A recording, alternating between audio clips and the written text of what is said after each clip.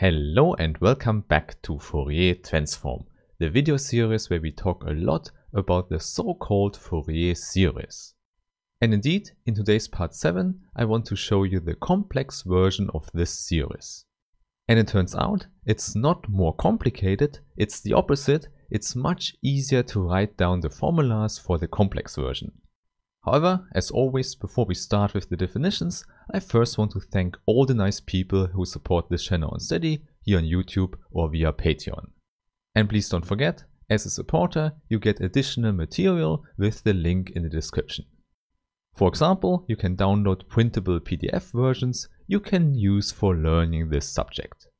So then let's start with what we already know, namely that we consider two pi periodic functions. And we also want that they are square integrable, so we write f is in L2.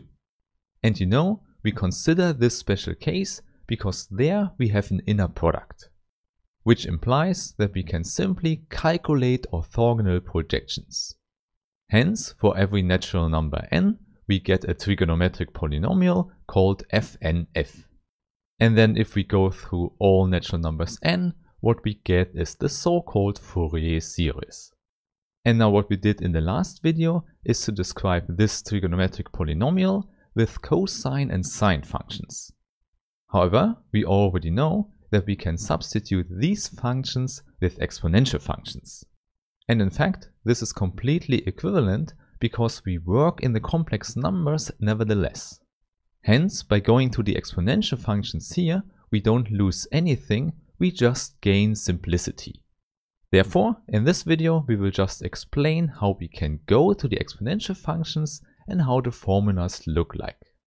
And as you might already know, the essential ingredient here is just Euler's formula, which simply tells us that the cosine of x can be written as 1/2 times e to the power ix plus e to the power minus ix.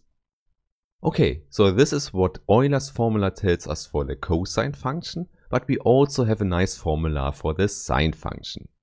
Namely, there we have 1/2i times e to the power ix minus e to the power minus ix. So you see, very similar, just with the minus sign here and the factor 1/i there.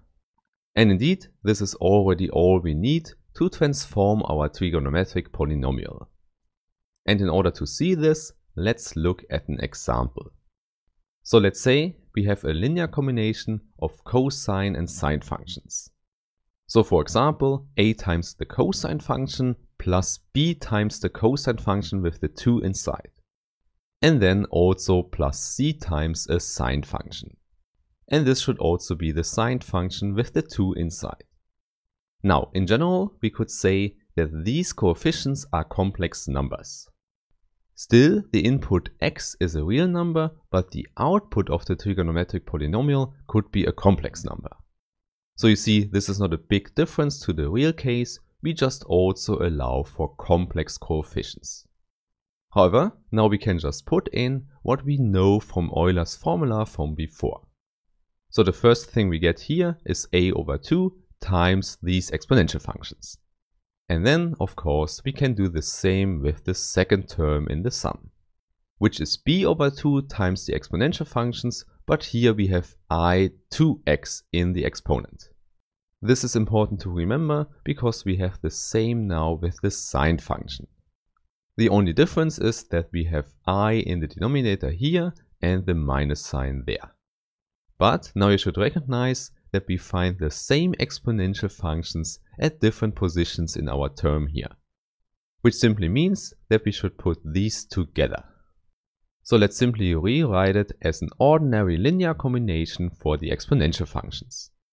In other words, we just have to put the correct coefficients together. So for example, we have b/2 plus c/2i. And this is the coefficient for the function e to the power i2x. And the function with the minus in the exponent, we also find the coefficient with the minus sign here.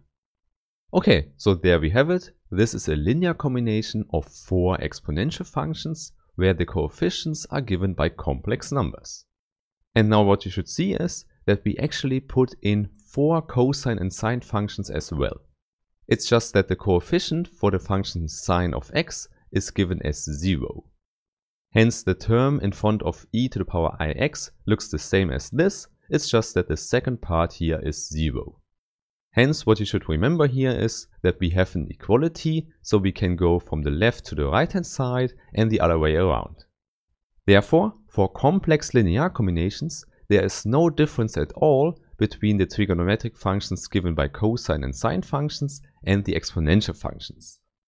And with that, we have the important fact of this video, something you definitely should remember. Namely, in our space of the trigonometric polynomials that are complex valued, we have 2 possibilities to describe subspaces. For example, we can take the span of the vectors that are given as the constant function, then the cosine functions until cosine of nx, and then the sine functions until sine of nx. Hence we see we have 2n plus 1 functions inside this span. And now, as we have learned before, this span can also be written with exponential functions. And there let's start with the one with the minus sign, so we have e to the power inx. And then we just reduce this factor n to n minus 1 and so on until we reach 1. Then we already have n functions, and then comes the constant function. However, now the nice thing is that the constant function we could also write as an exponential function, namely as 0 times x. So this is always 1 no matter what x is, hence we have the constant function x to 1. And then we just continue now with the plus sign in the exponent. Therefore, maybe also for 0 we already write a plus sign. Okay, there we have it. We increase everything until we have e to the power inx. And now you will believe me that we can do the same calculation as before for this general case to see that both spans are exactly the same. In addition, we can say even more, namely how the coefficients transform. So on the left here we have the coefficients as we have it in the first span, and on the right we write it for the second span. And there it's much easier because we only need to write one sum. However, there k should go from minus n to n. There it's important to note that we also have exactly 2n plus 1 terms. And now the coefficients we use for the exponential functions are usually called ck. And now what we have is that this k is in the power of the exponential function. And there you should see, with the sum, we actually go through all the exponential functions here. Okay, and now we can go through the calculation from before again to say how the coefficients ck are given. And there you might remember that we have to consider at least 2 different cases. So let's start with the case that k is greater than 0. Now, if you recall what we have done before, you will see that we have to combine cosine and sine functions together. So we had 1/2 coefficient of the cosine, which is a k, plus 1/2 coefficient of the sine function, so bk, but also with the factor I. And indeed, it's the coefficient bk over I. Okay, so with the factor 1/2, this is exactly what comes out of Euler's formula for the case k is greater than 0. And in addition, for the case k is less than 0, we had a similar thing, just with a minus sign. However, we cannot simply write it as this, because a negative k for the coefficient ak and bk is not defined at all. So what we actually have is the corresponding positive k, so what we can write is minus k for the index here. Of course, from before you know it's exactly the same coefficient, but we have to make the index fit. Okay, then only one case remains, namely what is about the constant function. Of course, for the constant function we don't need Euler's formula, which means the coefficient is exactly the same. Hence, C0 is exactly the same as here on the left hand side, which we write as A0 tilde times 1 over the square root of 2. And there please recall that we had to choose this constant function as 1 over the square root of 2 because we wanted to have an orthonormal basis here.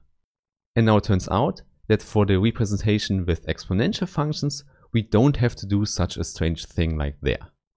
Therefore, also writing down an O and B with the exponential functions is much simpler than with the sine and cosine functions. So this is exactly what we will do now, and let's fix it as a result of this video. So as we have done it before, let's take our 2 pi periodic functions that are square integrable. And then after some steps, we reach our L2 space, which has an inner product. And then the trigonometric polynomials lie inside this space as a subspace. And please never forget, the inner product we consider here is given as an integral.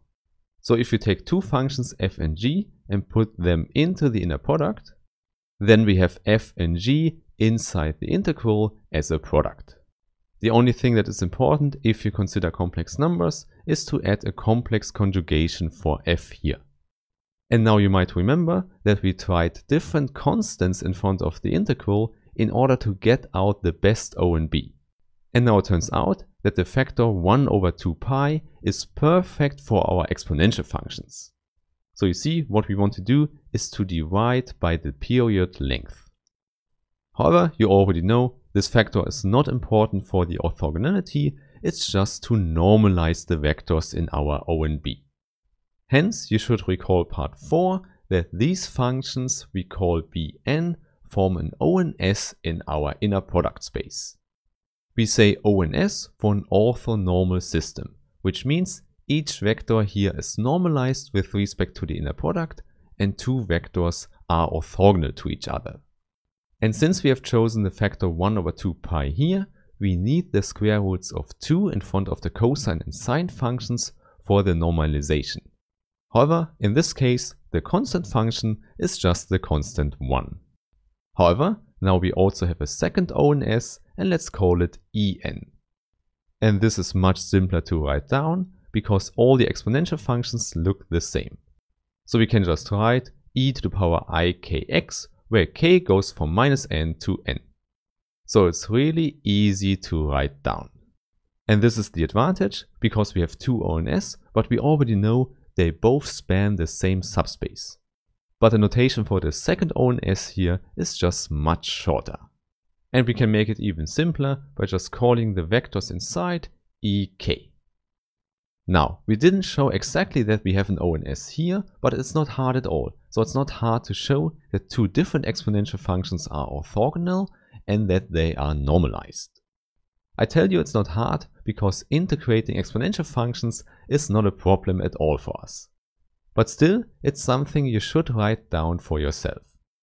Okay, now since Bn and En span the same subspace, we know that the orthogonal projection is exactly the same. And we already know the Fourier series is given by an orthogonal projection.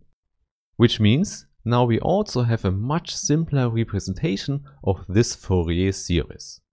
Namely, we simply have a sum over k, where k goes from minus n to n. And then we just have the O and S, ek, first as a vector, and then in the inner product. So this is just the standard formula of the orthogonal projection of f onto this subspace. And you already know the coefficients here given as inner products are called Fourier coefficients. And since here we don't have to distinguish cosine and sine functions, we only have one formula for the coefficients. So we get 2 things you should remember here. First, the Fourier series of f is given as a linear combination of exponential functions. And there you know the coefficients we simply call ck, and they are given by a nice integral formula. Simply because we know ck is given as this inner product, so given as an integral. First we have our factor of the integral, 1 over 2 pi. Then we have the integral from minus pi to pi. And then we have ek here on the left, which means we add a complex conjugation to it. So it's important to remember, here inside the integral, we have a minus in the exponent. And then we just have f of x dx. So this is the formula, easy to remember, and it holds for every k between minus n and n. In particular, it also holds for k is equal to 0, where we have the constant function 1 here. So we don't have to distinguish and remember different cases here, but the result is exactly the same. It's the Fourier series of f. So even if f is a real valued function, we represent the Fourier series as a complex linear combination here. Of course, in this case, the result would be that the whole sum here gives us a complex number with imaginary part 0. So this is the whole idea. Working with the complex version is much easier, but we don't lose any information. Maybe you could say we lose some visualization because we don't have the cosine and sine functions as graphs anymore. But still, what we get here is a whole sequence of trigonometric polynomials, and we call it the Fourier series of f. And if you want to distinguish it from the real version of the Fourier series, you would say this one is the one with complex coefficients. Or more precisely, it's the one where we use exponential functions. And now, since everything is much simpler with the exponential functions, we will continue with these. Therefore, I would say let's meet in the next video where we continue talking about this approximation of functions with Fourier series. So have a nice day and bye bye.